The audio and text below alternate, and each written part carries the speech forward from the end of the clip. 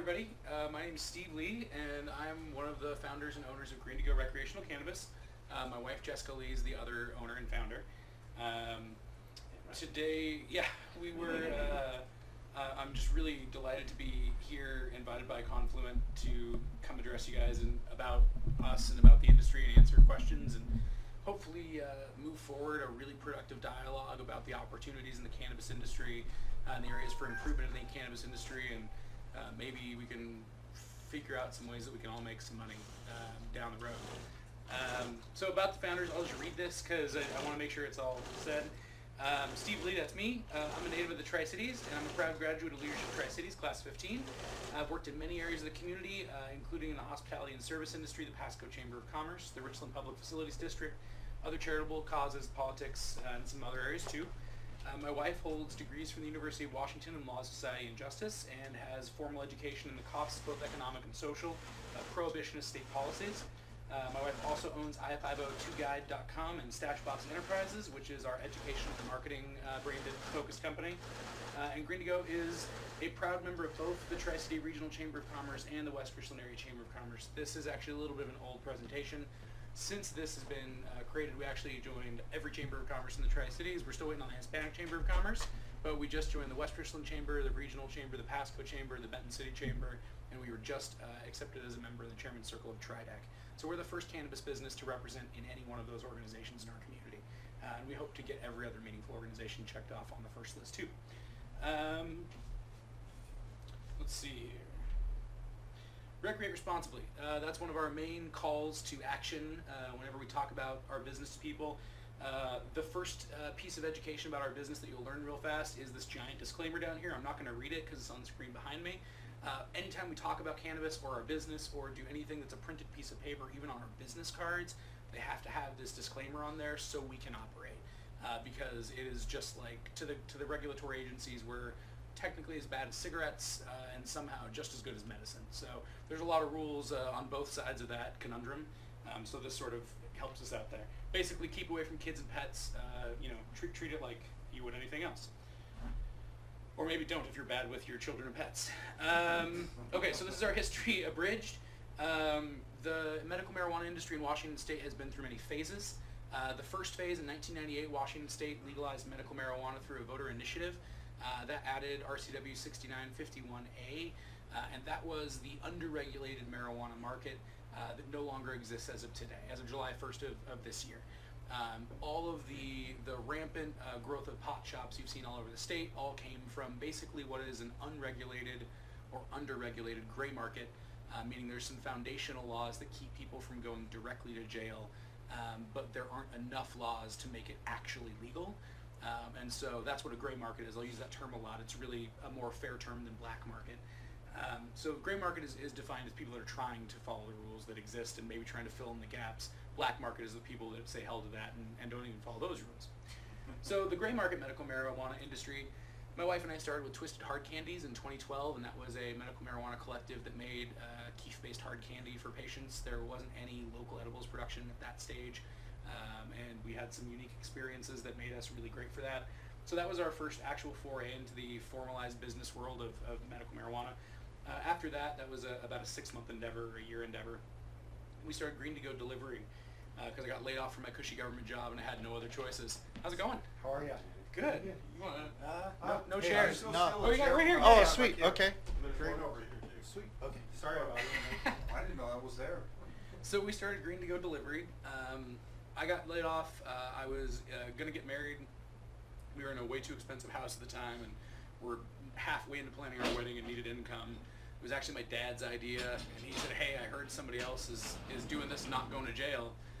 I know you sell pot. Maybe you should try and follow some rules and do it like a real person. And I was like, thanks, Dad. So this is all his fault, for the record. And so we actually started Green2Go Delivery, and that's got its own checkered history. We got ran out of town after town. But in our first 15 months of working our gray market medical dispensary delivery service, we hired 15 full-time employees. So we grew at the rate of 1 FTE a month as a gray market unadvertised medical marijuana dispensary that had to deliver everything all over everywhere. Our delivery range was 90 miles wide and 60 miles tall, and we met Pizza Hut delivery time, 60 to 90 minutes, anywhere in that range. And then once a week we went up to Walla Walla and Dayton. So we did that for 3.5 years.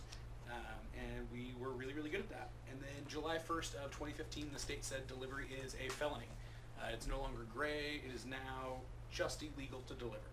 So they gave everybody some warning. They didn't just pull the rug out from us. So we then sought a permanent location that met all the zoning restrictions that would not get us shut down.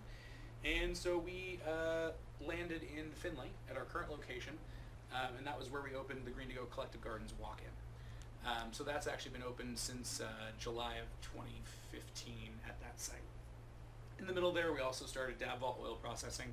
That was a BHO, a hydrocarbon extraction shop. We were probably in the first 25 in the state of Washington.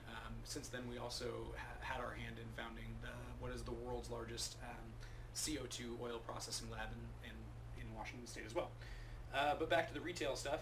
I guess CO2 processing plant. That was our first foray successfully into the I-502 thing. We opened up, again, it was a giant $1 million facility. It sort of fell away as some startups do and is operating now without us, and we were lucky to come back to the Tri-Cities and move forward with what we got to do now. We still do consulting for retailers and for producer processors because we've had our hand in every area of the industry.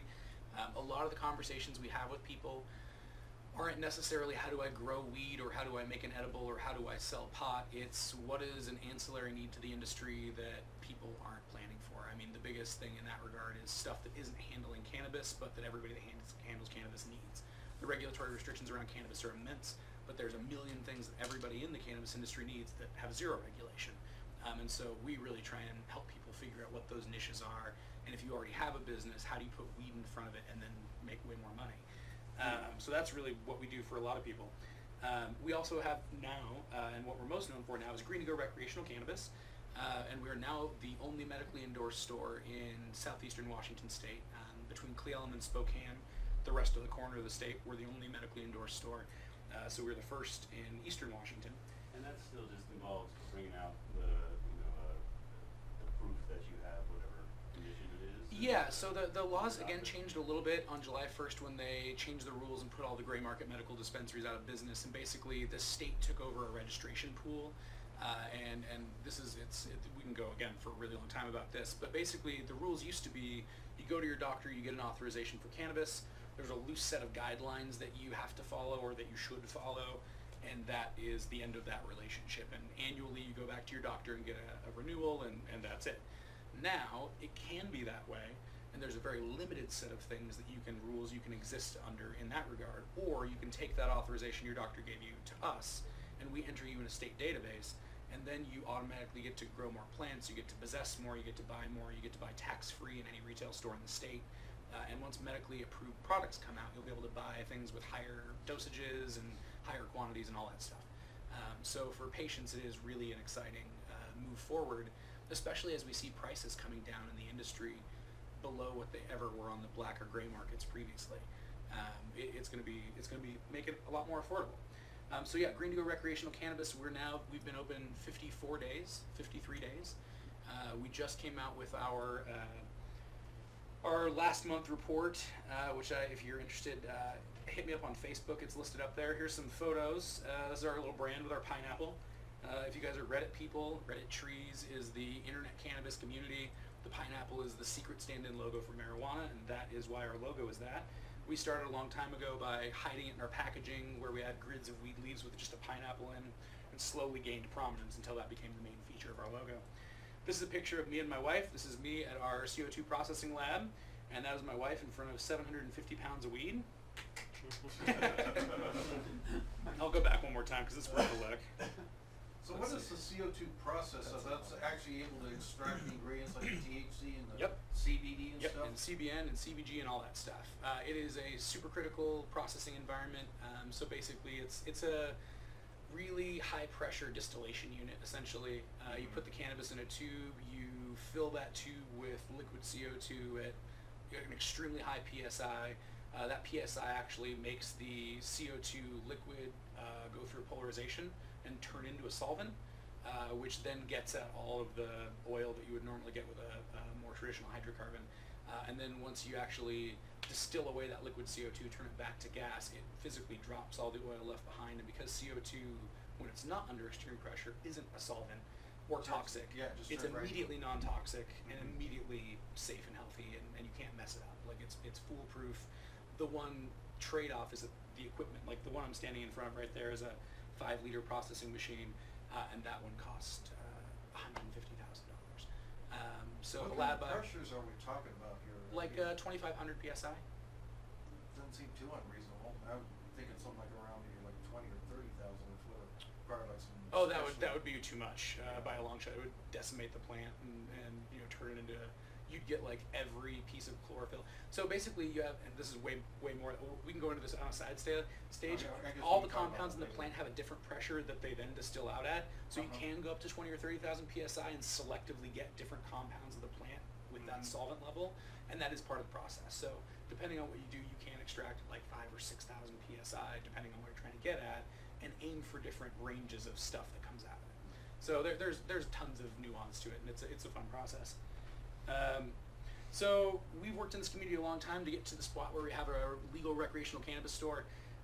Over the many years, we've been lobbying for this and working with city councils and county commissions and debating people in power. These are the things they thought would happen: increased danger in the communities, increased cost of law enforcement, increased use among youths, break-ins, robberies, violent crimes, increased fatalities on the roadways, federal involvement, no banking, and it won't be inexpensive enough to fight the black market, because black market must be cheaper. So those are the most common, but we think we got you on this one, that we got back from the communities that we went into. What actually happened? Increased jobs in communities. All these new businesses that are legal need places to work. Green2Go, when we were on the medical side, we employed 7 people. In now the first 50-ish days we've been open, we're now at 26 FTEs at Green2Go, and all of our staff has been given raises, many to the point of up to 100% of their former raise. All of our managers make $40,000 to $50,000 a year, not including bonuses. Our hourly staff makes $15 an hour plus tips once they're permanent, so they actually take home about $22 an hour just to work behind the counter. These are good jobs. These are jobs that people can buy houses with. These are jobs that you can work and your spouse can raise your kids. So these are actual Hanford, Costco management, whatever your paradigm is for a decent job, that's what we're trying to offer. No extra cost of law enforcement. There has been 0 studies that show any demonstrated extra cost to law enforcement. We totally called this out by saying whenever you make less crime, there's less need for law enforcement, and that has proven. The other thing has happened. We now have a weird relationship with law enforcement because of our security system that we're forced to have under state law. It's so good that we regularly help law enforcement with their investigations. So our cameras are good enough that they can see license plates on cars driving down the road, and they can see when someone breaks into the gas station or the bar. But because our building is so fortified and people are rather afraid to steal from weed dealers, our building has been really, really secure. And we have all these great cameras. And because we're a legal business and our relationship with the police has changed, we're so excited to provide them with all the HD footage we could ever have them help with to capture any criminals in our community, because they are not in the best interest of a legal enterprise. So we get to be on the right side of that, which is our favorite thing. Decreased use of youth among youths. Weird, but nationwide, the more legal weed gets, the less kids smoke it. And it is twofold. There's a lot of reasons, but the 2 big ones people talk about that they seem to agree on are, number one, with more regulation comes more rules and more people that have more risk to follow those rules. And just like when you go to a store, you can't buy beer without an ID. When you come to my store, we check your ID 3 times before we allow you to take cannabis from us. No one's getting in our store and buying if they're underage. Part of that is because if we accidentally sell to a minor, they charge us with a felony, and we get convicted of it because it was all on HD video. And we have to pay $30,000 and shut down for a couple weeks as a penalty. So we can't sell to minors. So we have these crazy policies. Drug dealers don't have those policies. They don't check ID, and when they open their trench coat, they might also have meth and cocaine and whoever knows what else down there. And we don't do that. We only sell state-tested, licensed, certified cannabis products that are relatively safe for your consumption if you're a responsible adult. So that's a big difference. The other big thing that's changed is that now more and more people are choosing cannabis instead of alcohol or wine. It's what we call the dad effect. Once you've seen your dad high, it's way less cool, and you probably are less likely to do it. It's a serious thing. More and more parents are choosing it, and it's becoming more normalized. And as it becomes not a bad boy thing to do, people are less excited to do it as a sense of rebellion, because my mom and dad do that. So it's getting different, which is actually a great thing. Less break-ins, robberies, and violent crimes. That alludes back to what I was just saying. We all have crazy expensive security systems, and we love to use them. So that has contributed demonstrably to less crimes and convicting people of crimes. In general, when you make things less illegal, there are less crimes. Decreased fatalities on the roadways. True. In legal states, they're seeing historically low highway fatality rates. You can attribute that to whatever you want, but they all started going down right when weed became legal. Some people are choosing cannabis over alcohol. There's a class of people that will always overconsume and drive. There's a class of people that will do every drug they can get their hand on, alcohol, weed, cocaine, whatever they can do, and then they're going to get behind the wheel. There's a class of people that are going to get a little buzz and then go home. That class of people, when they choose weed over alcohol, they tend to not drive aggressively, they tend to not drive as quickly, and there is a much lower risk of fatality because of their decisions than if they were to choose alcohol or another hard drug. That's a thing we're seeing playing out in every legal state. And that's just a fact. A study from Colorado where they're comparing sober to just high on marijuana, and there was no statistically significant difference between their ability to drive. Yep, we've seen a lot of things like that, and over the years, more and more stuff like that will come out and ideally help foster a conversation about responsible use, and we'll get into that a little more later. We've seen decreased fatalities on the roadways, which are great. We've not seen any federal involvement. The black helicopters that we like to say have not landed. There's no big SUVs coming in and taking everybody to jail. It has not happened. The feds 2 years ago said with the Cole memo, if you stay away from organized crime, you keep it out of the hands of kids, you don't take it over state borders, you pay your taxes, you follow all applicable laws in your state, plus another couple that kind of repeat those, we'll let you go. We don't care. It's not worth our time. They've held true to that. We will see what happens after January of next year, but I'm more worried about America in general than about what either of the sides will do to weed, because they both are kind of supportive. So we think that'll be safe too. Banking is in fact available. We are super stoked. We have a business banking account with New America Credit Union. We have debit cards. We pay our payroll in cash or in check or direct deposit, no longer cash. We this week stopped paying any of our vendors in cash. When we started this all out, it was literally when we bought $20,000 worth of weed. You put a brick of $20,000 on a counter and you sat there and counted it together to make sure they got enough money. And now we just write them on a check. And they take it, and now they don't get hijacked on the highway for $20,000 in cash. So that is way safer. We are already at a price point where we're cheaper than the black market, and we have caused the price on the black market to go up. What has happened is exactly the opposite of what many people would fear, and we hear a lot of this story, you put my weed dealer out of business. And the reality is, the margins when you're selling cannabis are not very good. It is not a good industry to be in. You have to move volume to make money. And if you're just a guy with 15 friends, it's a hard hustle. And you're doing it for $5 or $6 an hour is the real truth. For all that criminal risk, it's not a very profitable industry. And we are already at the threshold where the middle-level drug dealers are more interested to come to our store and buy legal, good quality rec cannabis and not risk going to jail, and then divert that for $5 extra a gram to somebody that doesn't have the ability to get there themselves. So we're seeing that as sort of the paradigm shift in the middle-level criminal industry is Diet Coke diversion instead of supplanting the industry. So these people are rather opting to pay taxes and then smuggle it to Mexico even. Like that's a thing we're seeing is that in Mexico, shipments of cannabis that's been legally purchased from Washington and Colorado are being smuggled back across the border to resort towns and being sold for $500 to $1,000 an ounce to tourists. So it's already completely gone backwards, which is just crazy. Also, one of the other complaints we heard a lot of was, oh, what about my property values? Side thing, there have been 2 studies that have showed properties near cannabis production or retail facilities over the course of legalization have tended to go up 8 to 15% because of their proximity to these desirable locations. So all these people that think it's going to ruin everything, my HOA is going to go down, we're bringing property values everywhere up because all the people that now work for me that make 40 grand a year were making 25 grand a year last year. And now they can afford a house, and now they can afford a nicer house. And so That sort of micro example happens across the entire industry. And again, every one of these businesses needs 20, 40, 50, 100 people to work it, and they all get paid pretty good because there's money in legal weed. The other thing that happened, this was as of May 2016. This was statewide. This is, so it's a little outdated, but the first column is 2014, 2015, 2016. So these are the three brackets of finance in our industry. Retail is the top, processors the middle, producers the bottom. So a producer grows cannabis. A processor turns that cannabis into stuff or puts it in a bag. A producer and a processor can be the same thing, or they can be separate. Over on this other shelf is a retailer. If you decide to sell weed, that's the only thing you get to do. So they can watch you extra close, because that's the point where they're worried about organized crime. So we're in the retailer section. So these are the sales brackets, and you can see just through a cursory glance that the numbers are going up in every capacity amongst every line of activity.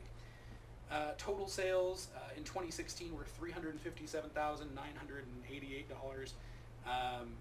They're expecting that this year or next year might mark, probably next year will mark the first $1 billion year of activity in Washington State for cannabis activity.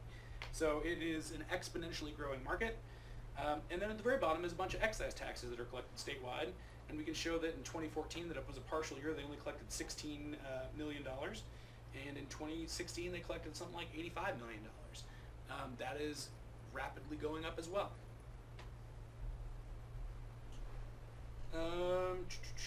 Let's see. The other thing that happened locally, this is actually Benton County.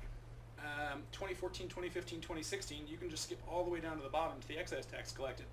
In 2016, Benton County collected $825,000 in excise tax for cannabis sales. Now, the state is currently divvying that out and figuring out how much of that comes back. But on top of that was also sales tax that's not included in there. That just goes like any other sales tax. We just did, I was going to say, our July financials, and we put them out on Facebook. It's all public information. If you're interested in what the finances of the cannabis industry look like, it's all open data. There are no secrets in the cannabis industry. Everything is public information. There's a website called 502data.com. The second Tuesday of every month, they open source every bit of data from every company in the entire Washington State cannabis industry. So you can see exactly how much John's Farm made, and exactly how much Steve's Pot Shop made, and exactly how much that oil company made every month, which is awesome. We love that.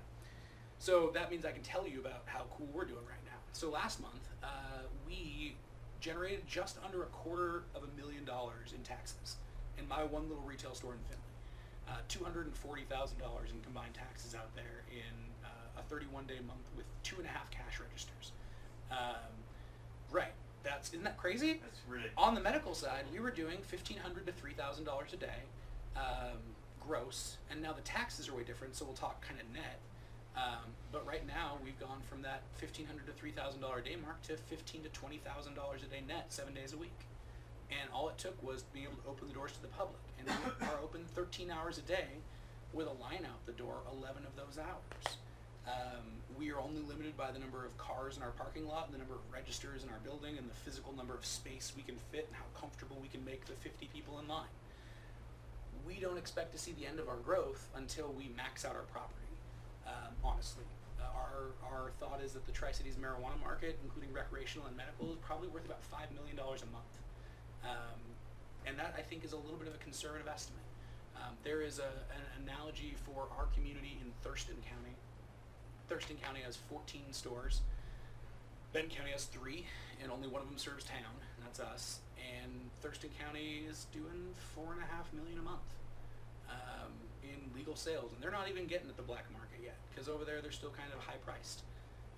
So we'll see, but we think that it can still quadruple, quintuple, go as high as the sky is, especially as prices come down, especially as more stores open up, which we can't wait for more competition. There is so much of a rising tide that we haven't seen a boat for miles, and it's such a great industry that we are so excited for anyone that wants to come in and try and help take some of the burden off and do right by the consumers, because that's the other big thing we're doing right now, is kind of filtering out all the bad people from the last round of things. Let's see, so this is just medical marijuana. As of July 1st, we integrated that into our facility. We already talked about that a little earlier. We're still the only store that does that right now. And we're going to continue to seek all of our staff be trained so they can all be medical consultants, so it'll be a much smoother process as well. Green2Go is currently undergoing a remodel process. We're waiting for approval from the state. We're going to jump from our 3 registers we currently have to 5 permanent register stations plus a medical register, so 6 total. We're going to knock down a couple walls to make the flow through faster. We're going to pave the parking lot at a cost of about $35,000, $40,000. We added about $20,000 worth of fences and landscaping. This is a property we lease. We don't even own this place. But I've already got 35 grand into making it better. Because that's the only option you get in the cannabis industry, is to find a landlord that's willing to rent to you, and then you pay for everything from there. How are you going to do it? How are you going to upgrade facilities where you keep the shop open? You do it at night. Okay. Yep, we pay people to work overnight. So you guys have a Kennewick Street address, I think, but also kind of in Finley. Yep. What's this legal situation? I know we're legal at the state level, but with the rest of the Tri-Cities, if Pasco or Kennewick or Richland wanted to have an inside city limits, would that be a county thing, a city thing, and what's So the way it works is political climate? Yeah, that's a great question. That's the one I spend the most time answering, because really everyone that hears me talk for about 5 minutes, their first question is, how do I get one of these in my town? And the reality is we have to elect new city councils and new county commissioners everywhere. And that's it. There are 2 options, and one is get new people in power. The other option is pass specific county or city legislation or codes that allow for this. But without an immense push of pressure from the public, there is no will to change this, because all the people currently in power are afraid of getting unelected. And even with what I would feel comfortable saying is Green2Go's quick and enormous success, they are still skeptical, because we're the nice ones, we're the good guys. You know, like, not everybody can be like this, but the reality is they don't understand, like, what I'm saying. We're doing $750,000 a month gross right now. I think we have the capacity to double that, and then I think there's the capacity to have 5 more stores that do that same amount before we even start to hit the plateau. So, like, there is so much space, because the marketplace will get bigger as prices go down, as quality goes up, as education proliferates, as a culture builds of acceptance and non-stigma. All of that will make it a bigger So pie. it's just mainly city ordinances that the city council would have to vote Yes, on. so it is, every single spot has their own, and basically the way it works is this. A city is a sovereign jurisdiction inside a county. So the city makes its rules, and inside that circle all those rules apply. The county makes its rules, but all of its rules are superseded by the city's rules in the middle. So if you're outside of city but in county, then county. So right now, the way that works is all 3 cities all have bans or zoned moratoriums, which means they don't have a ban, but they've neglected to make even 1 square foot eligible for development of that kind of business in their town, and they don't plan on changing it. And that's a way they can do it without the consent of the voters or any actual public policy, anything. They can just say, this is administrative, there's no room for this in our community, and they can't get sued. So that's the one thing. So all the cities have done that. The counties, Franklin County has banned, and that was, they will turn that over when the voters make them, was the exact words we got from the people in power there. Benton County had the foresight to understand that at the very beginning, number one, Benton County has a longer growing season than almost anywhere else in the state. We love the agriculture. We're the agricultural hub of the world almost. We need cannabis to be growing here because the jobs pay better, and the crop yields are way higher, and the money's way better. So they realized they didn't have to say no, and they also didn't have to say yes. And so they just didn't until the laws kicked in, and then they were like, oh, well, we missed that. And so since then, there's been a little bit of him and hawing, but they've always reverted back to state's rules apply, and they've really fought for us at this stage. We wouldn't be open if the Benton County people in power didn't specifically help us make sure that we were being treated fairly by the state. So it is really, each individual area has its own set of 3 to 7 people that are 50 to 70% stopping it. Yes? So what about the small little unannexed portions of Richland, for instance? Like, there's little parts that aren't actual city annexed. So there are state laws. There are a list of protected entities that you have to be 500 or 1,000 feet away from. Okay. And so if you guys want to take the time, I did this in 2014 and 15. If you map every restricted entity in the Tri-Cities and then put a 1,000-foot buffer around it, there's like 8 spots left in the entire inside city limits, including buffer zones, and maybe 3 of them are zoned appropriately, and that's where businesses already are. So it is already like there's just no options. They've done a really good job of building a list of restricted entities to keep these businesses out of small town residential areas. We're good with that. We're fine with that. If a town doesn't want this, they shouldn't have it. What we want to do is like be really proud about the jobs we make and the taxes we pay, so we can convince them to want it. Because otherwise, it's not going to be a good thing for the community. Nobody should be forced to have something they don't feel comfortable with next to their home. But we just really want to show everyone this is totally the right thing. Yes, two things. One, with the I-502 data being open to everybody, I'm wondering what kind of wonderful little apps can be spit out, just on an entrepreneurial level. Like, I know got friends working with wheat maps and Leafly, and so it's just kind of like, all right, well, here's all this new data that what do we do with it? Let's get some entrepreneurial ideas going on there. But the other aspect of this is the, changing the cultural mindset of it all. Getting rid of that reefer madness from that, honestly, all the conservative old people here still buy into. And I don't know. I think the key is to just keep doing things for the community. Forgot and making it be something that's looked on as nothing but a good thing. To build on that, the reality of the situation is that that's exactly right. And there are two analogies, and the best one, I guess I'll just go with, is the farm community, the agriculture community, which makes up a third of our local economy. 20% of our local jobs, a giant percent of our tax base, and is one of the things that we're most known for in our tourism and marketing. It is necessary and it's awesome, and we are geographically well suited to have those industries here. But the reality is the farming industry doesn't exactly have a centuries-old track record of being environmentally responsible or fair labor practices or all these kind of awful things. But we all know hug a farmer. We all know they grow organic produce. We all know they make carrots and apples, and I love apple juice and I love carrots. And we all know that growing up we've seen farmers sponsor every Rotary event, every school fundraiser, every dog show and fair exhibit you've ever seen has been in the back sponsored by Simplot or ConAgra or whatever the heck multi-gajillion-dollar farm subsidiary company that's operating in our community and doing a great job at it for what they're doing. But it's all marketing, and the reality of business is community involvement is buying complicity over a decade or two or 100 years or 200 years. And if you look over the course of history, there are many industries that started out as abominations that are now everyday things. And the only difference is they slowly got newspaper ads, and they slowly donated to Rotaries, and they slowly did things like this. And that process is called normalization. And that's what this is. You guys are all part of my normalization experiment, because right now I'm feeding you all of my reasonable propaganda, hoping that this will make an impression. So whenever you hear someone say some outrageous bullshit, you could be like, no, I met a guy and he was totally not fucking crazy. And he had some answers, and I don't think what you're saying sounds okay. And like, that's really all we want. And as soon as we can get a majority of the population to a point where they just think twice, we've already won. And the truth is, as our population gets older, our LCB enforcement agent turned 21 after I-502 was passed. The guy that controls my future in life has never known an adult world where legal marijuana wasn't a thing. That's a reality I'm already living in. There will be a time where the people that are so ingrained in the reefer madness, they will become socially irrelevant. And it's not a nice thing to say, but the great thing is they will start to need medical cannabis. And those people will change their own minds when they can get a good night's sleep and when they can not take opiates that are killing their kidneys.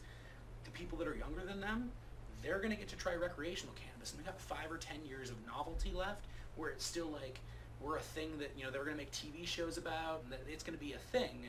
But the reality is we got 10 years left to buy into Rotaries and dog shows and whatever we can do, build park benches and help our communities before the war of are these farmers or are these drug dealers is over. And if we land on the these are drug dealers side, it's done. It's done. It'll be taken over by the feds. It'll be deemed a medical substance by the FDA. If the industry is deemed a bad actor by the community at large, they will take all of this away. If we can somehow show them that we like following rules, we love paying taxes, we're so excited to make a donation to your charity, thank you for asking us. If everyone can get that message, instead of buying cheetahs and Maseratis, we'll exist in 25 years. And the economic impact we will make will be multiplicative and defining of our generation. So that's what I'm hoping for, is that is the spirit that I can help perpetuate. So for people who maybe are watching this at a later time or who have watched this and want to know what they can do that will make real change to advocate for the sort of changes that you're discussing, people running for things like city council or at least getting behind initiatives that push this forward, what sort of suggestions do you have on where they can get involved, what's available and what they can do to So a couple of things, and I'm talking directly to you camera people, you people on the internet, like this is for you. If this lands today, today's voting day, so go out and vote. There are a few people around that aren't against the cannabis industry and that think what we're doing is great. I've asked for a few of their explicit permission to say this person is pro-cannabis or pro-legal cannabis. The only person that's been able to come out to me and say I will openly support on the Republican side is Steve Simmons. He's a great guy locally, and he has said he is totally for regulated, legal, corporate cannabis in the most responsible way possible. I couldn't be happier with that, dude.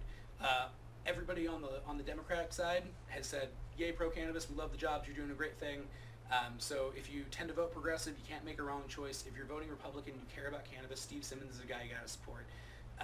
George Fearing, another guy that is a very reasonable person about this stuff, but past the personal political shills, the two things you can do are either run for office or find out about somebody that's running for office that supports this stuff and vote for them.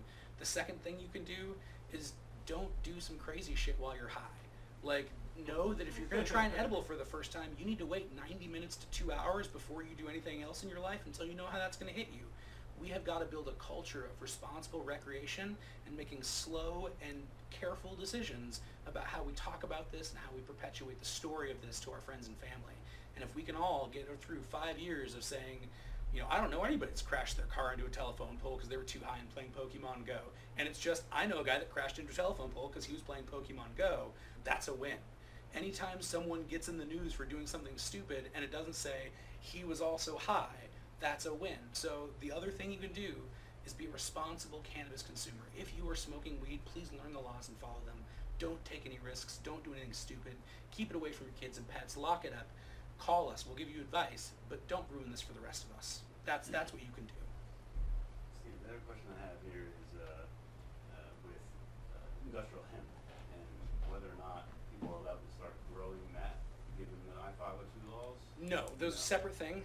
Industrial hemp isn't cannabis, and there was a specific piece of legislation spouted out to define those as separate things.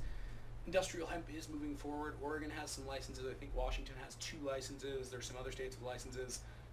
It's moving forward. That is a way easier fight than anything with recreational cannabis. If you guys are pro-industrial hemp, get on it, call your legislators, start sending letters. That's a bigger industry than recreational weed. Industrial hemp could do more economic good than legal pot can, to be honest. Yeah, that's what we have a few farm guys over there. So they're always talking about the irrigation systems, always growing. Dryland crops, they take pollutants out of the soil. They, you can crop 5 times, 6 times a year without any irrigation. Yeah, it's crazy. Yeah, industrial hemp is amazing. Plus, industrial hemp creates CBD in an unregulated format, so you can derive industrial hemp CBD that's chemically the same as cannabis CBD as an isolate, but it can come from industrial hemp, so it's not regulated like a cannabis product is, and it can be sold across state lines.